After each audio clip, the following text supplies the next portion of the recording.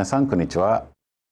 My name is Scott Perry. Hello, everyone. I'm your host, and this is Let's Talk Hawaii, today live from Honolulu, Hawaii.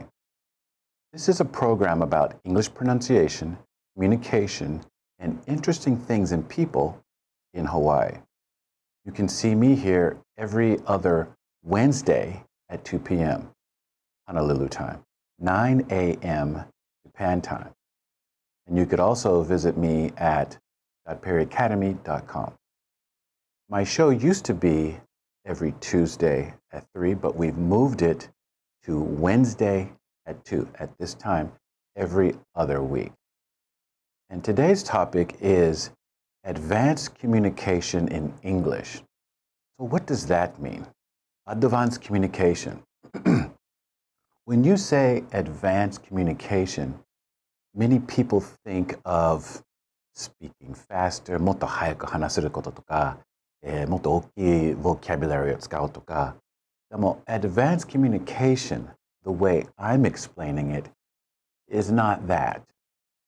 So I'm going to explain that today and tell you a little bit about my recent trip to Japan.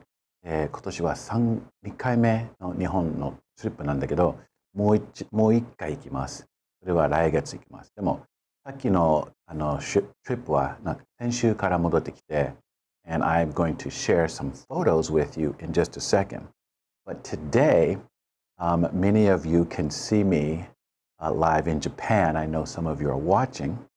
And I have you on my computer here, so if you send me a line message with a question, I'll be able to take your question and answer that as well. So trying that for the first time, it should work. I've done that before, and it was very interesting to get direct comments and questions from people watching. So yes, I just came back from Japan. I still have a little bit of jet lag, so my schedule and sleep pattern is a little bit off, but I'm feeling pretty good today. Now, got some photos. I was there doing a workshop, a couple workshops, a few seminars, and that's me looking at my hand. Basically, I'm examining my hand. No, I'm actually talking about 5 points. So, and it was an interesting workshop in Tokyo. A lot of people came and had a lot of good discussion. So it was a different type of workshop than I'm used to doing. And after the workshop, well, I had a few workshops. いくつかのワークショップがありまして。で、なんか very interesting exercise for 発音。I have another picture coming up, and people are exercising their stomach. Well, this is a group, one of the groups of people, a lot of nice, happy faces, and a lot of those are my regulars. We've got some after-party events. So after our workshop, we go out and have dinner together and talk. Everything's in English. And what else do we have? Yeah, here's what I was talking about. We are actually exercising our stomachs to use our o kakamaku, to breathe with our stomach muscles versus our lungs. As you know, in Japan, if you ask people to take a deep breath, you will notice this. And that is I'm not sure the pronunciation, koshiki kokyu or fukushiki kokyu from your stomach, and the other one is from your chest. American people typically breathe from our stomachs. So you will see, but no shoulder movement. So if you ask a room of Japanese people, take a deep breath, 深い息してくださいって言われたら、皆さんがなんかはいばっかりから、you're not able to control your speaking or breathing with your lungs and your throat. So, of course, the correct way to copy American-style English is to basically use your stomach. So, is going to be a better sound than from your throat. That's just another point. And I think that's all the photos I have. And So back to the main topic, advanced communication. やっぱりみんな考える。Advanced communication. 私は advanced じゃない。Everyone thinks they're not advanced, they're beginners. But remember, you must separate English into two parts. 英語を分けなきゃいけないの。一つの部分は、grammar, reading, writing, listening. もう一つの部分が発音。発音と listening がたまに一緒にですね。でも一緒じゃない。ほとんどの皆さんが一緒にするっていうのは、if a person A 人が knows 2,000 vocabulary words, but the 発音 is not so good, they sound like a beginner. B person knows only 200 vocabulary words, but their 発音がきれい, they sound advanced. So it's not your vocabulary, it's your delivery. And 今日のトピックは advanced delivery, あるいは advanced communication in English. Now, let's see. People are checking in and saying hello. So that's interesting. Yep. Hello, I see you there. Great. Now, advanced communication. Speaking and separating the two. Someone will say, ある人は、私のボキャブラリーは200言葉しか知らない。I only speak 200 words, so I'm a beginner. Maybe that's true, but your pronunciation and your information are separate. 一つは brain only. You can only say what you know. It's your how much you remembered, how much you can read and write. That's mental exercise. もう発音はいつも言うのは発音 is a physical challenge. So when a person mixes the two, usually they are not satisfied with their vocabulary. And another topic, but I tell people, you don't need to know every person's word. 皆さんの言葉が、皆さんの専門の言葉が、you don't need to know. それは知らなくても OK です。自分の専門用語と、なんか general 言葉、皆さんが使っている言葉を分かって、それから自分の専門の言葉が分かれば is enough.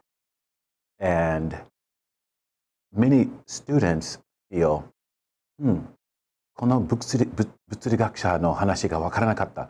この mathematicians 話が分からなかった。この、archaeologist の話が分からなかった。So my English is not good. I don't understand everything either. But I'm okay with the general words and my specialty words, and their job is to communicate to me with general words. We call it layman's terms. Layman's terms are words that we use in place of our specialty words, I guess. So if I am a biologist and I'm trying to explain a complicated situation, I cannot use my 専門用語。専門用語を使っていけない。なんか中学生には、もっと簡単な言葉を使って説明する。だから、their job is to explain it in easier language. It's not my job to learn all their words. So don't feel bad about not knowing every word you hear. You need to focus on your words and the general words. Now, pronunciation, yeah, it's physical. It has a limit. When you said it properly, there's nothing else to say. Thank you is not American English. Thank you would be American English. Thank you, thank you, thank you. What is the difference? Well, it's tongue position, it's vowel sound, and it's delivery. So we are going to have a general 長さ、このぐらい長い平均。Some people might be a little longer, a little bit shorter. でも平均的には皆さんが大体このぐらい長い。Thank you. Thank you. もう全然 OK。長いすぎるがない。短いすぎるがあります。だけど、if you are doing that, you can say high voice, low voice, 横よ入れて、何でも OK。があれば、thank you. その音があれば、it's going to be American. If you say it a little bit differently, it could be British, it could be Irish, it could be Australian English, Japanese English. それはcase by case ですね。Now, advanced communication. What comes to your mind? 多分皆さんと同じ bigger words. But we have to first look at the problem. The problem is, for many people, let's look at the goal.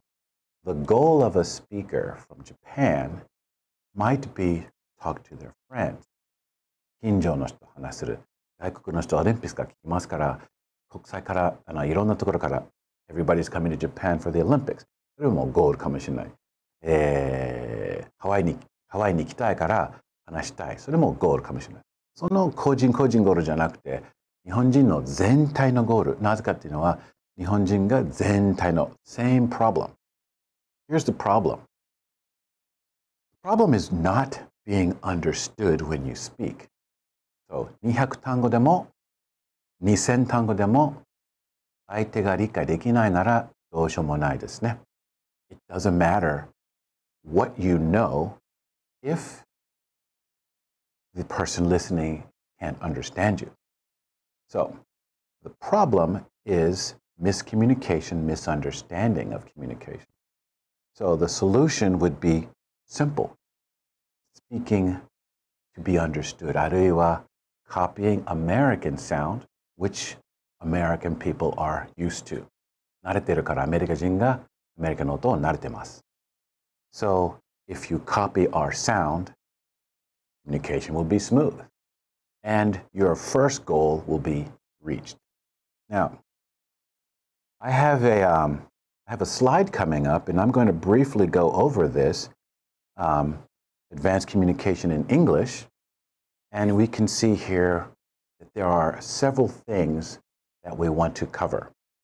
Facial expressions, hand gestures, body language, rhythm and voice, and then timing. And I'm going to go over each one of these points. それぞれのポイントをチェックします。But these are the things that we need to understand to do advanced communication. And another area, which I will look at briefly before our break, is a second slide, and I will come back to that. Steps in communication, and we have the beginning, English, you develop your vocabulary, grammar, and so on and so forth. Now, these 4 steps lead to advanced communication. You first have to learn English, putting words together, memorizing words. The next thing you're going to do is try to make the sounds accurate. Finally, well, the third thing is practice. You need to use it. 使って。それ使ったら you're going to make your mistakes and learn what is easy or what is not. Finally, you can attain advanced communication with more advanced techniques. At this point, we're going to take a short break, and we'll be right back after this brief message. Aloha, I'm Melly James, host of Let's Mana Up. Tuesdays, every other Tuesday, from 11 to 11:30. This show is meant to dive into stories of local product entrepreneurs and how they're growing their companies from right here in Hawaii. I'm so thrilled to have our show kicked off, and so please join us on Tuesdays at 11 o'clock as we talk to local entrepreneurs and hear their stories. こんにちは。ThinkTech Hawaii が日本語でお送りしています。こんにちはハワイ。ホストの国瀬ゆかりです。毎週各週月曜日、2時からですね、日本語で活躍されていらっしゃるハワイのいろいろな方をお招きして、ショーをゲストショーをお届けしています。ぜひ、ご覧になってください。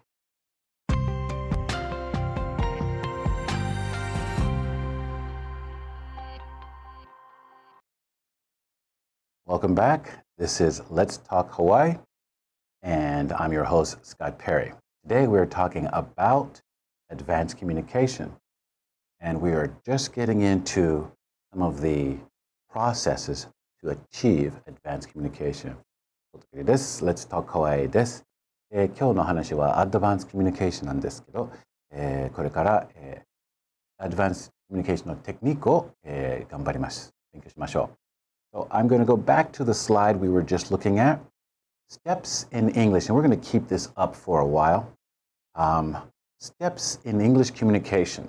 According to me, this is my technique for achieving advanced communication.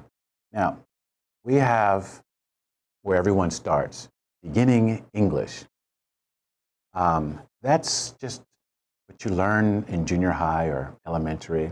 Vocabulary words, try to understand grammar. You're making your sounds, you're learning basic parts of English. After you advance, you try to make these sounds better. だからほとんどの人たちが、in Japan, 最初には、みんな日本語英語を勉強して英語だと思ってるけど it's not American English, it's your country's English, which is different from my country's English. Now, それを分かってからちょっと in Japan communication may be okay でも外国に行くと、communication が not so smooth. なぜかっていうのは the words have different sounds. Same meaning but different sounds. そう理解できないところが多い。Now, after you realize this, you think, how can I speak in America? Well, you have to change your words. Then you start to focus on sound accuracy for English. Very challenging, but you've spent your life learning one style. Now you have to change to learn the American style. Now, sound accuracy and pronunciation, that's where many of you are today. And when you achieve this goal, you have a third goal, which is practice. Go out and use your English. Go out and do the third step, practical usage and trial and error. 失敗しながら、上達する。当たり前ですね。Try it, speak it. Do they understand? They're not understanding my これ、それ、それ。これもわかんない。これは OK。これはいつも not understanding. I heard one of my students explain to me an interesting challenge, and I've heard many crazy, funny, sad, odd stories about 発音 mistaken pronunciation. I believe the person was on the bus or a train, and they said, please. あるいは they wanted to say please. Please が言いたかった。ごめんな、すいませんとか、please. なんですけど、everyone stopped moving. Please なんとかかんとか. And all the people in the train in that person's area stopped moving. They thought she said freeze. And 発音がミスでみんな what's going on? Is there a strange person on the train? Why do we have to freeze? So it was very odd that, well, not odd, I understand. それは当たり前。Freeze, freeze, freeze に聞こえる。止まれ, don't move. That could be scary. So you want to avoid that and just say, please. P sound, la, please. I want to make that very clear. You can avoid that kind of embarrassing situation. Everyone stopped looking and, oh, there's not a problem. Maybe she's very embarrassed. But that practical usage, trial and error, is how you figure out what you're weak at and what you're okay at. And then many of you will try to come see me for polishing or finishing. Doesn't matter where you are, eventually I'll get to you and we'll get you to the next level. which would be advanced communication. Now, I've started teaching this, of course, to my students who need it. I've called it something different before, but actually, hontou wa jitsu wa, it's just advanced communication. Now, let's look at some advanced communication. We're going to pull up another slide here. Facial expressions. Now, once you have basically mastered pronunciation, you can say things clearly. Hello, thank you. How are you today? Where are you from? What's your name? I'm going to see a movie. Would you like to join me? It's a very nice day today. Let's go grab a coffee together. 綺麗な発音ができたらこれができます。But the next level would be being able to give your feelings, thoughts, ideas to someone else. And they can understand what you were trying to say. So just making a statement does not mean they feel what you meant to say. The words are sometimes not enough. So we use other things such as facial expressions. You can sit there and go, I don't really understand. And your face is basically talking. Now, if you don't understand the word yourself, 自分でその言葉がそんなに上手に理解できなかったら、顔が合わせられないでしょう。なんかね、例えば、you want to say, これはとてもまずいです。美味しくないです。食べたくない。It doesn't match. My face is not saying what my words are trying to say. So, matching your face and your words, it requires deep understanding, 深い理解 on your part. You need to really know the meaning of the word, see how people use it. 皆さんどうやってですか？この言葉使ったらどういう状態するんだろう？どういう顔する？それ見て、はあ。私たちはwatching our parents. We watch our parents, our brothers and sisters, and we see their facial expression with their words, and then we go, なるほど。この時にこういう顔してこの言葉言うと it's going to be perfect. Now, moving on, we have hand gestures. You've noticed me using my hands all the time. Some people use them a lot. Some people use them a little. Usually nervous people will just freeze. Not please, freeze. And they will just not move. Maybe a situation doesn't require movement.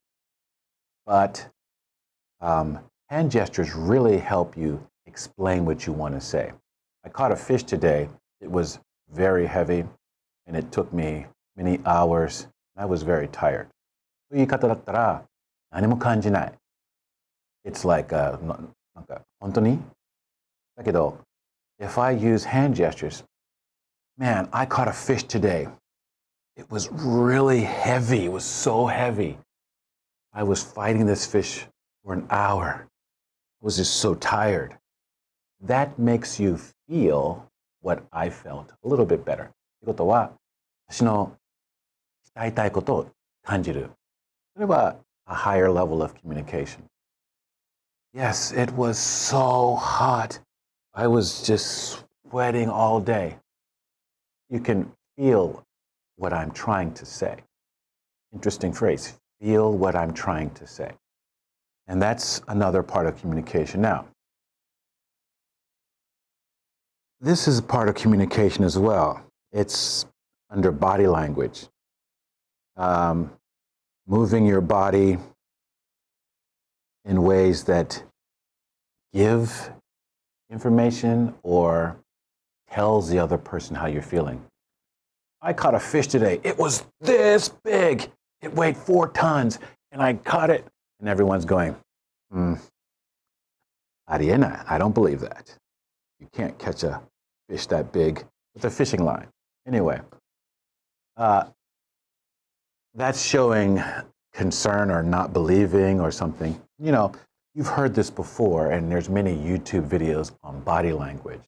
But putting them together with your daily communication, that's advanced communication. Leaning forward to hear what they're saying is another type of communication. Sitting back and looking very calm, relaxed. It's talking without words. And these are the things that help you to become more clear. You can subconsciously communicate, like, how many people were there? People look up to the right or to the left. I don't remember which way, but they're looking into their brain to find out what the number was. It's very interesting. You ask a technical mathematical question and people look in the one direction. It's interesting. なんかハイテクの質問聞いたら、なんかこっち向きかあっち向きに向いてどっちだろう？誰か教えてください。So anyway, at this point, if you have any questions, I'd like to take a question. We're getting to the end right before I go to voice rhythm and timing. Let's see. Okay, let's see. We got here. Let's see. We have question. Yukiko. Hello, Yukiko. Hello. Yukiko asks, which is best to learn first, pronunciation or conversation? Pronunciation or conversation? どっちが先に勉強した方がいい？発音か会話？私の意見は会話。ごめんなさい。私の意見は発音。なぜかっていうのは、発音が先に上達すると、the English that you receive is very different. When you speak well, people speak normally to you. When your 発音 is ちょっと怪しい, people speak basic to you forever. You might know 5,000 words, 5,000単語がわかるかもしれないけど、発音が怪しかったら、How are you today? No, very, very basic. You never get to where people speak naturally. Now, real quick, I'm going to go back to the last two items. Voice and rhythm. Hi, how are you? Nice to see you. That is really a nice car. This is delicious. Those voice and rhythm changes will help you explain your true feelings. And then timing. When do you jump into a conversation? When do you stay out of the conversation? When do you keep speaking or slow down? These are topics that I might need to spend a little bit more time on in the future. But for today, I hope you understand that once you get past the basics, you're ready for advanced communication. My time is up for this show, and I hope you enjoyed it. I will see you here in 2 weeks. Have a great day.